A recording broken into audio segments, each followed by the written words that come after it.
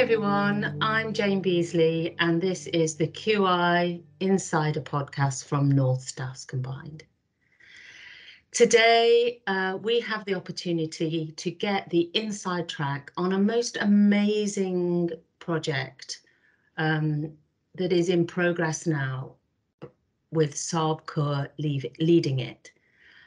This struck me because she shows great courage in this project to tackle the real root of the problem, which of course is what QI is all about. So thank you for joining us. Let's hop in to this conversation with Sab and understand what was going on here. Hi, Sab. Thank you, Jane. So I was given this project to do part of the quality improvement, leadership and quality improvement course that the North Staffs Combined Healthcare Trust have been doing. So I think we were the second cohort to do this, and we were given basically a question to look at the job that we do, the role that we do, and to see what kind of what was like our pebble in our shoe, what kind of thing really that bugged us about our job, and what could we do to improve the work that we do.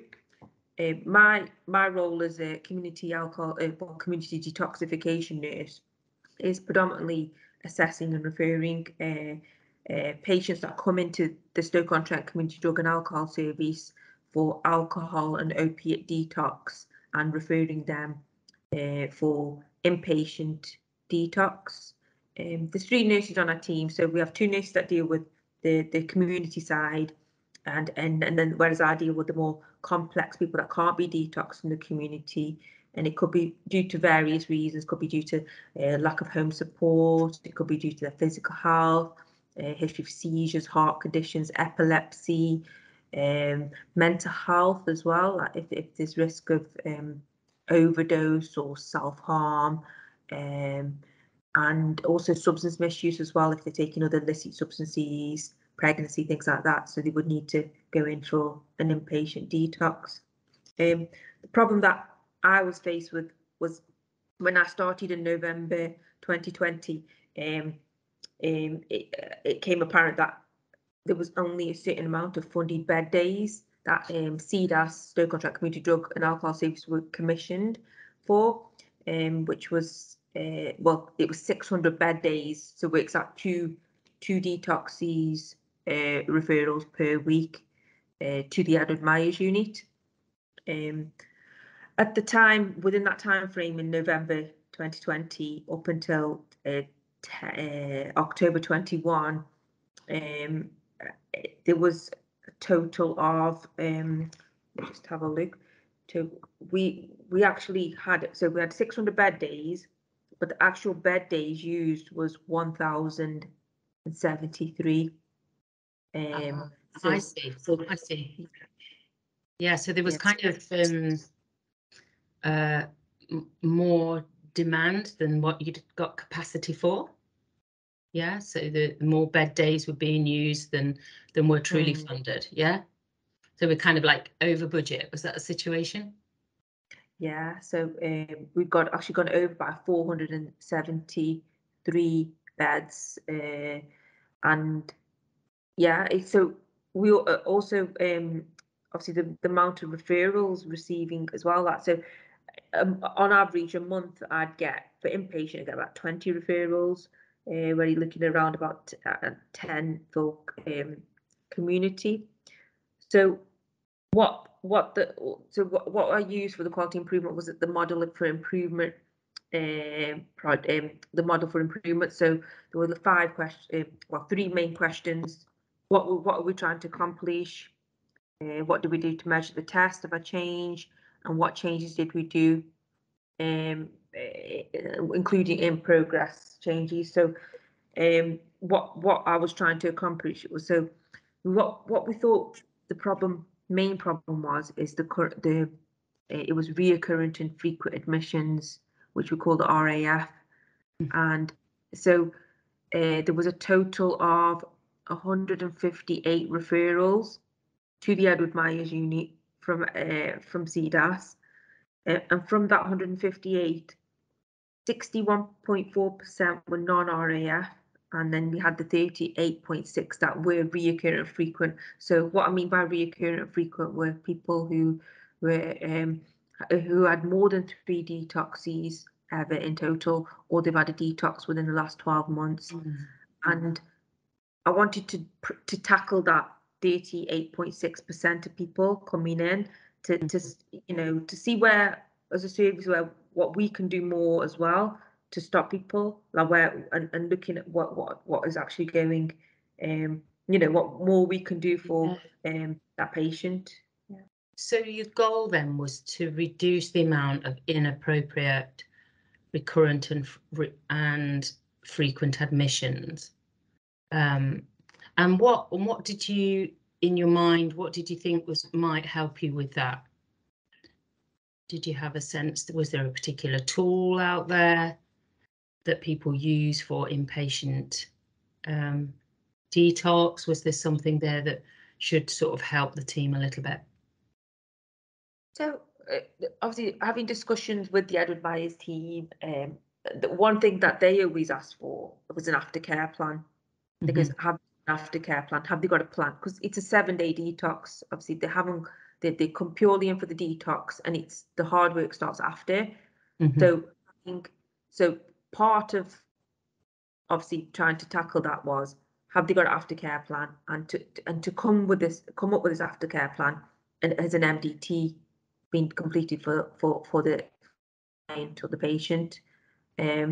And with regards to MDT, is that what other services are involved? What other services could be involved with the person? Is there a housing need? Is there a mental health need?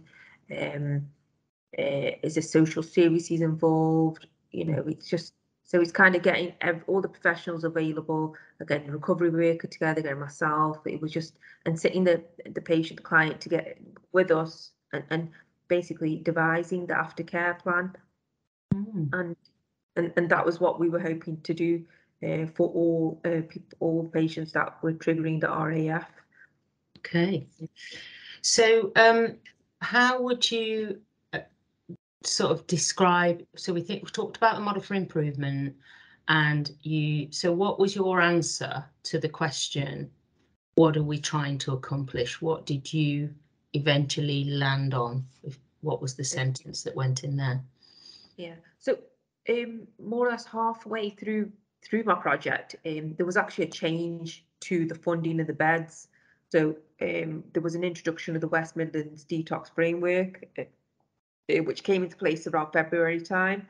So we were actually given this extra pot of money, and part of that framework, what they requested, so was it was called they were like it was a tool. There were 3 steps, like "Are you ready?" steps, and it's like through the referral process, the recovery worker would ask the patient, "Are you ready? Have you worked towards, what kind of work have you been doing towards your detox? Have you tried to reduce?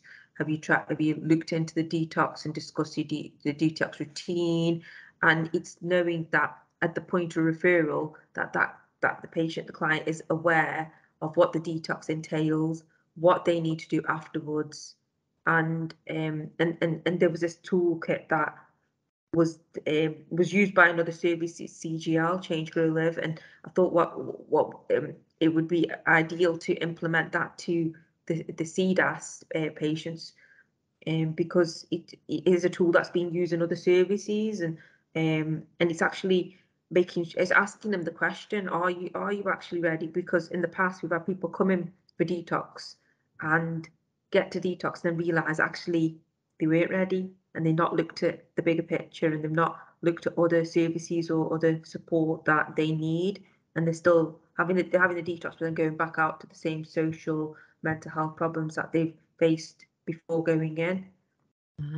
So that was contributing to this recurrent and frequent admission rate. You suppose your hypothesis is that actually, if this tool the Are You Ready tools are used, that might have an effect on this figure. So tell me how the project developed and where you are now with it. That'd be great. So some of the challenges obviously I faced was the introduction of the West Midlands Detox Framework in February, which is going to impact on my results, because in January I was actually told that I couldn't refer any more referrals to the Edward Myers because of this overspend by the service. But the work was being done in the background for this West Midlands Detox Framework to be in place, and for having this additional funding. So then there was changes in the referral process. I tried to look at developing a new pathway, detox referral pathway, so that the Are You Ready tools are completed before the patient to refer to myself. Some of the challenges I faced was some people were physically really unwell, whereas I couldn't really wait for the recovery worker to complete the Are You Ready. I still had to do that assessment, request bloods, and then action on their blood results as well if they came back quite deranged and they needed A&E or further intervention, medical intervention. So having the staff on board to implement the tools was quite of a challenge. Obviously, we know people are quite busy and in their workload, and there is quite the alcohol team at CDAS have got quite a high caseload of people coming through the service. So asking them to this additional piece of work was quite of a challenge. Having other stakeholders on board, I was talking, because within CDAS there's obviously you've got the North South combined clinical team, and then you've got the BAC staff who are the recovery team, and then the We Are With You staff who are the assessment team. So it's like having 3 different services in one, and it's like getting together with them, meeting with them, and explaining to them that I'm doing this project and the challenges that I face with regards to the overspend and the referrals and initially, well, the actual the main concern is not the overspend, but the fact that people, if we're not doing as a service, we're not doing anything about these people who are reoccurring, infrequent kind of admissions, they're going to eventually, the physical health is going to eventually deteriorate, and it could result in death. So we need to be doing something as a service and having like a separate pathway or doing more work with these people. Yeah, so there's the money was there as is there in this project. The complexity here, and why I say, oh, this shows great courage, is that actually you're working technically across organisations because you've got multiple providers to influence with this new tool and the new approach, and to look at the work with you. And I think that's always more tricky to do. And of course, like always, everyone's very, very busy. And I think it's nice that what you've highlighted there is the real focus is getting it right for the service users, because there are implications if we don't. So that's why I think that this project shows great courage, because all of those aspects are quite tricky. So where are you now with it? Where did you get to, on what's next with this project? Okay, so with regards to the tools, obviously I've disseminated the tool to the recovery workers team leaders, who've then passed it on to the recovery workers. So they've all got the tools.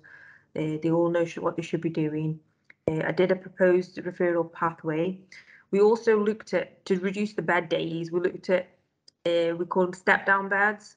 So instead of a 7-day detox, anyone that is physically, stable, nothing too concerning about their physical health or their mental health stable, but the only reason why they can't come in, can't have a community detox is lack of home support. We thought what we do is refer them for a step down bed, so they come in for just a 5-day admission. So there we could look at reducing the bed days. So yeah, I'm at that point now where it's just sharing this work. Like I wanted to have a meeting with some of the We Are With You staff and show them my actual quality improvement project and explain to them, because when I first started this job, it was never really, the funding side of it was never really explained to me, and I was just assessing and referring. I thought, well, if the patient client was asking for a detox, just refer them, because there was a referral pathway, not looking at, not looking into it deeper and realizing that, there's other things that need to be done as well. And and I think only when you get into the job that you realize, that then it could be improved, the service can be improved. And I know it's hard work now, even for the recovery workers, but eventually it will be less, the caseload will be less, because they will have more successful detoxes in the future. Yes, that's brilliant. So you're sharing everything that you've done and sharing this new way of working to get the impact and to get the most appropriate use of the resources that you've got. I think it's always very interesting that when we're working as clinicians, sometimes we don't understand the kind of way things are funded and the drivers behind. And for some people, not for everyone, but for some people, once they see that, they respond differently to different ways of working, because they say, oh, there's a reason.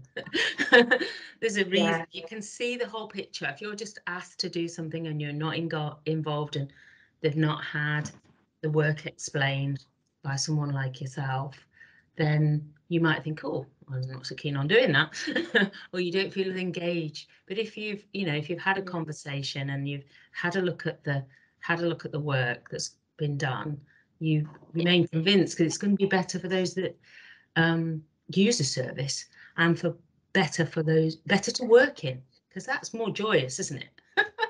When we're having a good result, we feel good. We're having a good effect, we feel good. So is there anything else you'd like to share, or do you think that summarizes it nicely?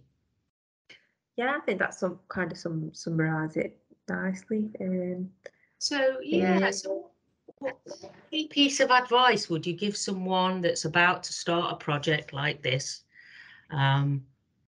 What advice would you give them? I think what the main things I learned during this project was obviously the importance of collecting the relevant data, using that data to then measure. Obviously, we need to measure the results. So, and then talking to key people, like stakeholders, like the importance of stakeholders in your project. And it's not always, when I first got into this project, I thought all the stakeholders are like my managers or the people higher above. It's not always about them, it's about the patients as well, like and the recovery workers. It just, the amount of people involved for your quality improvement project to actually work is, it's everyone really. It's not it's, so I think, and it's just having, and the leadership side kind of taught me how to speak and approach to people, and and ask for things to be, because changing the service is quite, I would say, it is difficult sometimes. It's like changing how people work, or asking them to do additional work can be quite, you can be faced with quite people that could be, I don't know. We did it in the course that they call them saboteurs, not necessarily saboteurs, but they kind of like, you kind of explain a new way of working, and they will, they can have their guard up, or they could say, they look at ways that no, that won't work or whatever. But at the end of the day, once you've got this data, figures, and if you see an improvement, then it's working. And if it doesn't work, then you can look at another way of, another quality improvement project. Thank you. Thank you. That's amazing. And right at the beginning, I said that Sab's project really struck me because of the level of courage that is required to bring your stakeholders together, collect your data, present that back, and lead a new way forward. That shows commitment and courage. So I thank you so much for that and for sharing it today. And I'm hope that listeners, that you've enjoyed that. And if you want to know more about that, we have internally within our organisation, we've put her project on SharePoint. You can see it there. And yeah, thank you, listeners. And we look forward to being with you next time. Bye for now.